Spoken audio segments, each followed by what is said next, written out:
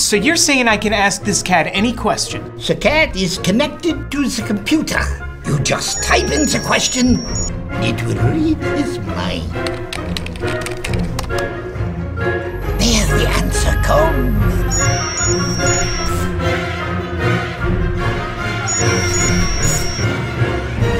You're the man! I've been looking for this for weeks. Now we'll look at two examples of adding and subtracting rational expressions with like denominators. We'll also review how to state the domain.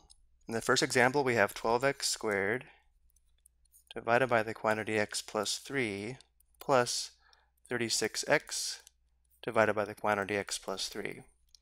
We know in order to add or subtract fractions, we must have a common denominator. And notice here, we already have a common denominator of x plus 3, and therefore we can add these rational expressions in this form. The denominator will remain x plus 3, and now we add the numerators. And therefore the numerator is going to be 12x squared plus 36x.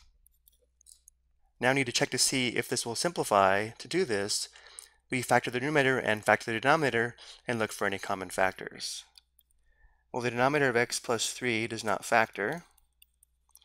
Now looking at the numerator, the first step in factoring is to factor out the greatest common factor. The greatest common factor between 12x squared and 36x is 12x. So we'll factor 12x from both terms. If we factor 12x from 12x squared, we're left with x, so we have x plus. If we factor out 12x from 36x, we're left with 3, and therefore the factored form is 12x times the quantity x plus 3. Now looking at the numerator and denominator, notice how we do have a common factor of x plus 3. X plus 3 divided by x plus 3 is equal to 1. So these two factors simplify to 1, and therefore the rational expression simplifies to 12x over 1, or just 12x.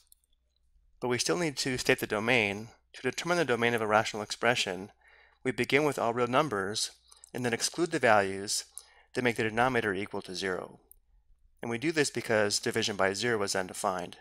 It's important that we use the rational expression before we simplify to determine the domain, which means we'll use this form of the rational expression to determine the domain.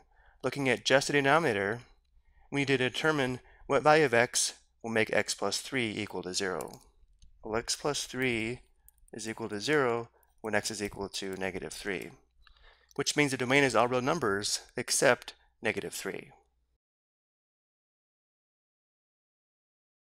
A lot of times, we'll state the domain using a shortcut and just say x can't equal negative 3. So here we have the simplified expression and the domain where x cannot equal negative 3.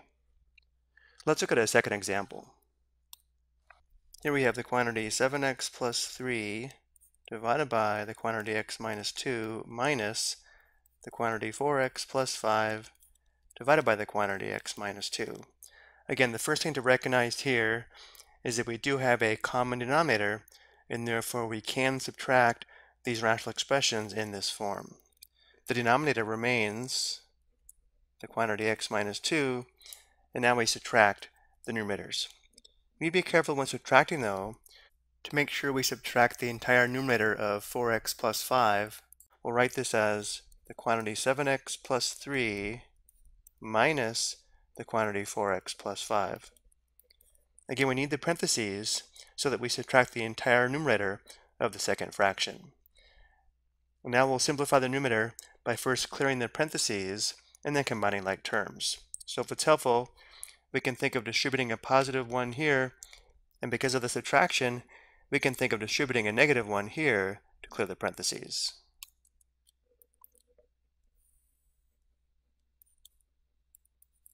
Distributing a positive 1 will not change any signs, so we have the quantity 7x plus 3, and now distributing negative 1 will have minus 4x minus 5. And now we combine like terms in the numerator. We have 2x terms and 2 constants.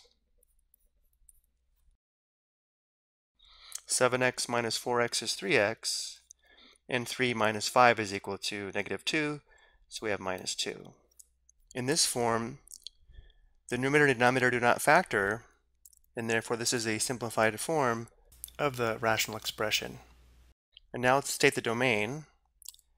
We begin with all real numbers and exclude the values that make the denominator equal to 0. So x minus 2 is equal to 0 when x equals positive 2, which means the domain is all real numbers except 2.